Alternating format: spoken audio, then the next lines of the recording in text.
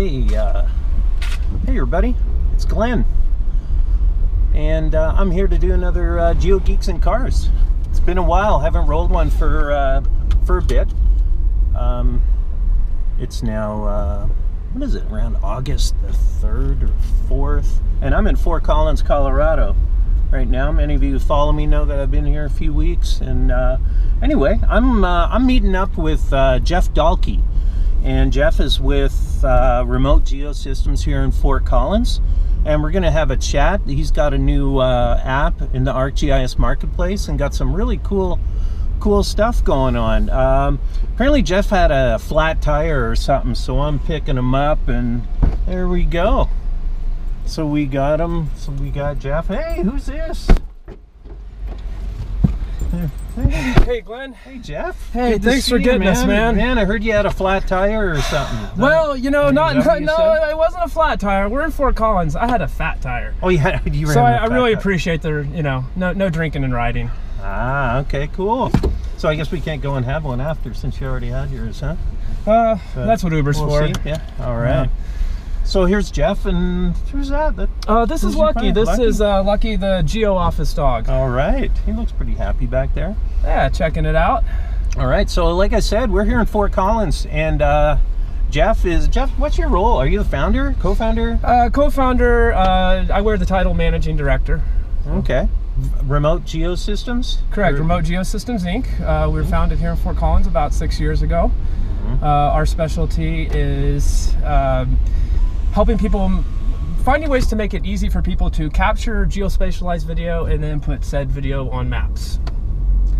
Video on maps, good. And that's no doubt that's a booming business these days, I'm sure, with so many sensors. I mean, we're capturing video right here on our GoPro. That's correct. You could probably do stuff with this, I bet, right? We potentially could. That's right. So, you know, if there's GPS and there's video, our specialty is putting those two things together, and then again putting it on a map. So, yeah, as you said, you know, especially with the growth and popularity of drones and the geospatial space, we're just seeing more and more interest in how do I tag my video and how do I get that onto a map, and you know, particularly in the Esri world, the Esri ArcGIS, Esri ArcGIS for desktop, and so on.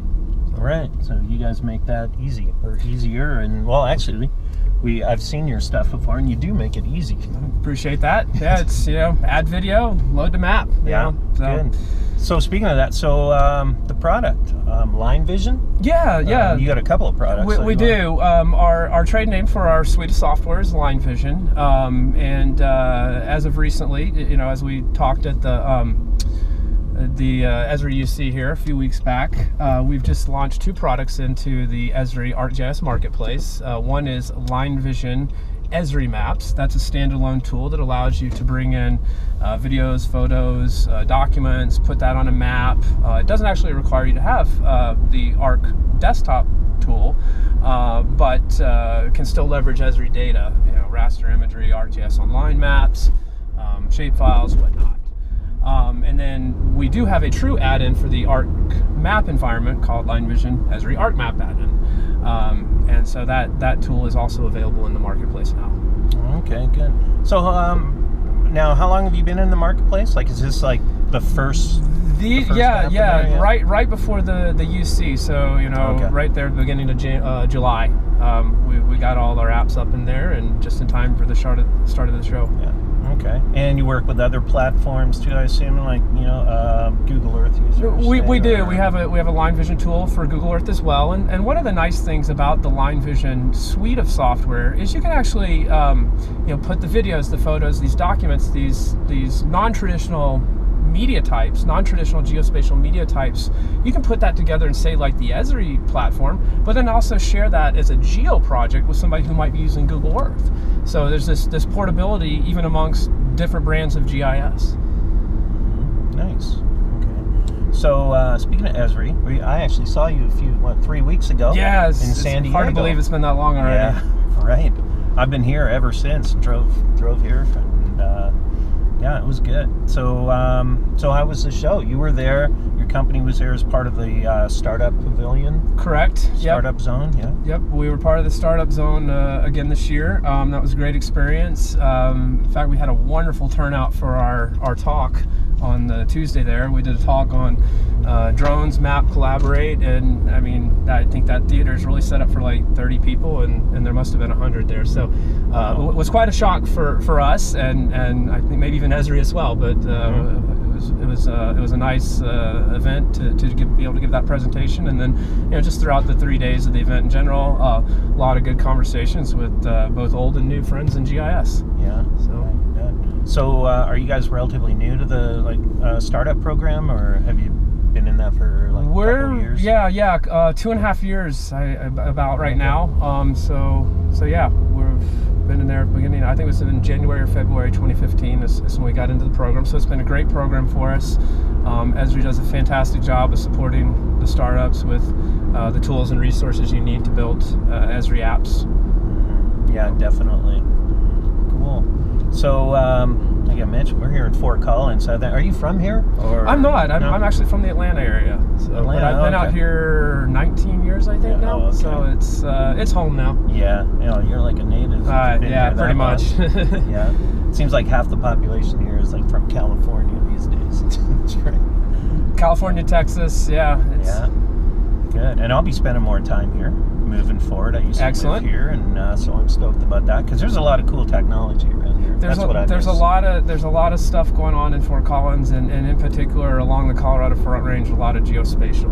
So yeah, I mean we've got Airbus and iCubed, we've got Digital Globe down in Longmont, just a number of users here, like the U.S. Forest Service. So it's really a hotbed for geospatial technology. Good.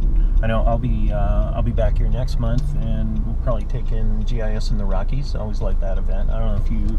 It's been a few years since I've been. But yeah. Okay. But yeah, maybe might be worth popping in for a day. I think you can get day passes, and the nice thing about it, what I like, it's an affordable event. One of the regional things. It's a nice little show. I always like it. Indeed, it's been a few years, so it's probably time I showed back up. Yeah, I'll let you know if I'm going down. Maybe you can drive down with me for a day or something. Sounds good. You get press passes, right? I hope so. Yeah, that's the plan. All right. Last thing, let me ask you about, because I know that you have some hardware, and you mentioned you got like a lot of patents and things. So you're the DVR, right?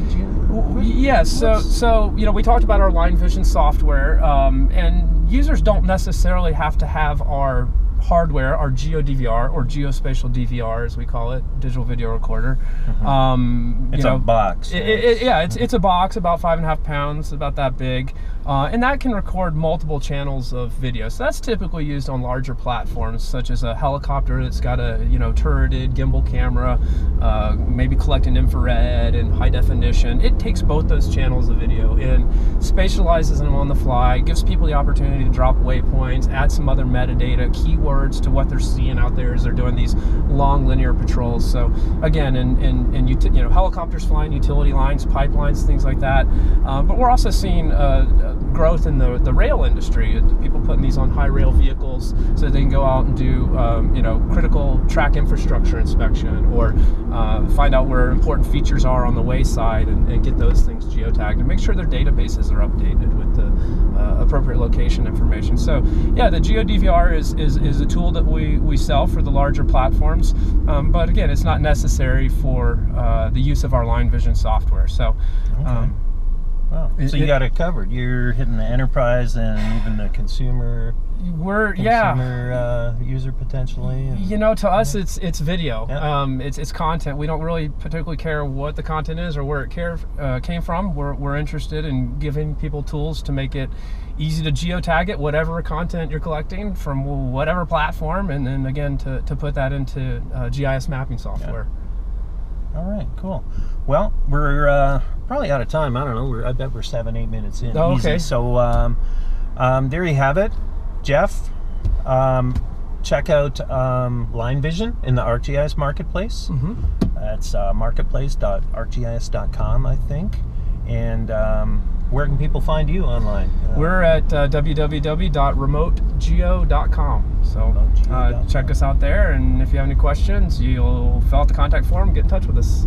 Cool. And I'll have a look for your Android app in the future, maybe, right?